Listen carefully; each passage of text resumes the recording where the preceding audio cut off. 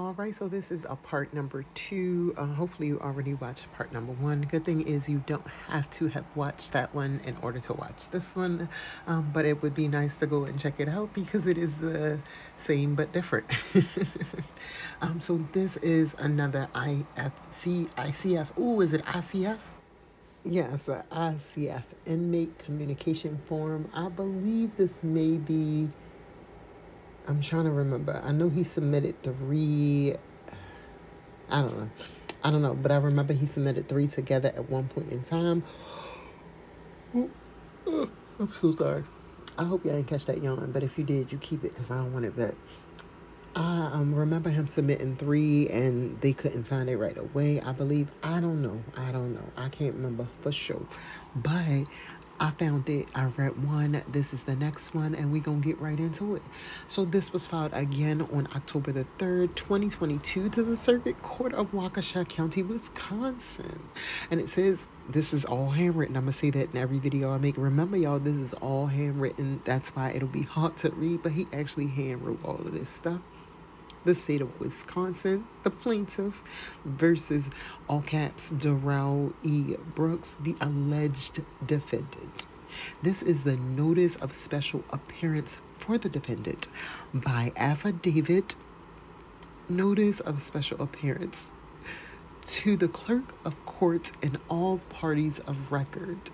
I, DaRrElL EdWaRd BrOoKs, Jr., only capitalizing the first letters of each of the names, am a holder in due course as authorized representative of DaRrElL E. Brooks, all caps,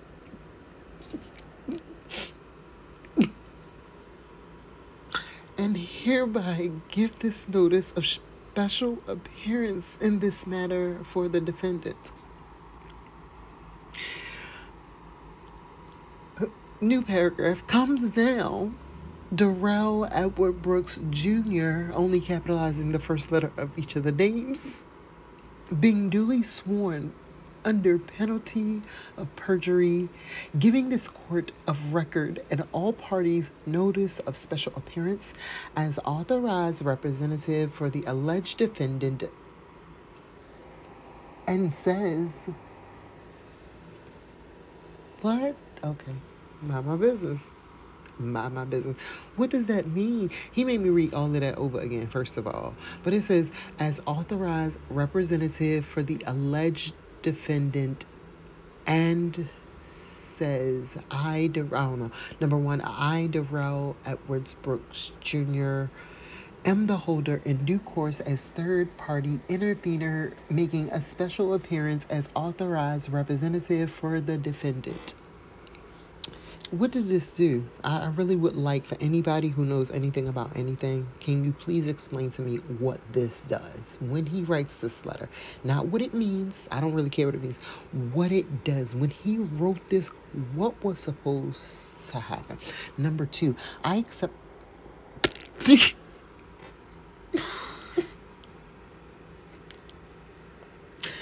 I didn't read these before. I should have, so I could get the giggles out. I apologize. Number 2, I accept for value and return for value all the charging instruments in this matter and make for exemption as principal available for discharge of all obligations and charges connected with this case. This is the hardest thing I've had to read. I can't catch my breath. I cannot believe I had to read those words into the record. This is not official. I've never said these words. I don't mean these words. I do accept for value some stuff. I'm going to finish this. Let's just be dead. Number 3, I do not dispute the facts contained in the charging instruments. Please use my exemption for the offset and the adjustment of the public charges against the defendant and release the order of the court to me immediately. He was saying that. What? Y'all tell me what y'all think this mean. I appreciate you. You can number yours number 1, number 2, number 3. You tell me what you think each of these mean. I'm sending you home with homework at this point, and then I'm gonna give you a little bit. So here go your extra. This your bonus points. Which one is your favorite? Appearing for the state of Wisconsin. Sir, state your name for the record, please.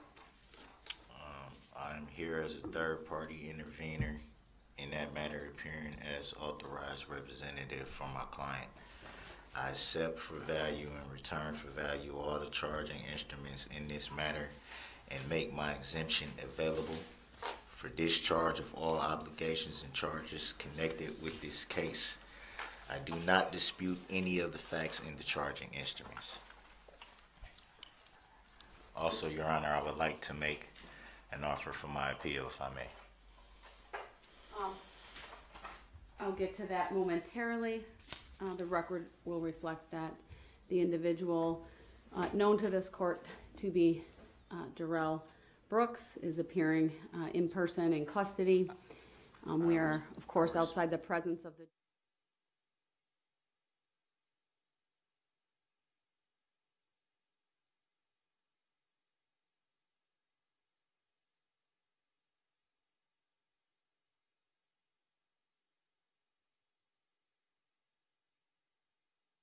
DaRrElL BrOoKs, case number 21 CF 1848. Appearances, please. Zach Wichow. Sir, state your name for the record, please. I'm here as a third-party intervener in this matter, as authorized representative for my client. I accept for value in return for the instruments in this matter and make my exemption available for discharge of all obligations and charges connected with this case. I do not dispute any of the facts in the charging instruments. And for the record, I do not consent to or agree to being called that name that you have identified here today. The record should reflect that the individual known to this court as DaRrElL BrOoKs is present in person in custody in street clothes, specifically a suit and tie, and a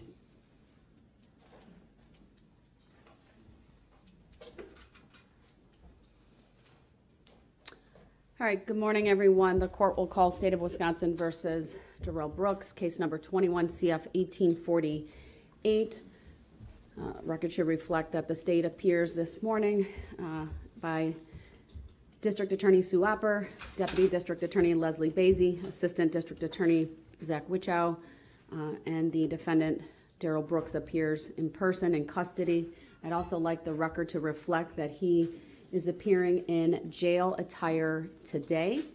He's also wearing a mask. I object to that, Your Honor. I do not identify by that name and would like the opportunity to state that I'm here concerning this matter as third-party intervener in this matter, appearing as authorized representative for my client. I accept for value in return for value all the charging instruments in this matter and make my exemption available for discharge of all obligations and charges connected with this case. I do not dispute any of the facts in the charging instruments and would like to now reserve my rights, if I may. Mr. Brooks, you just interrupted me within a minute of us starting this case here today.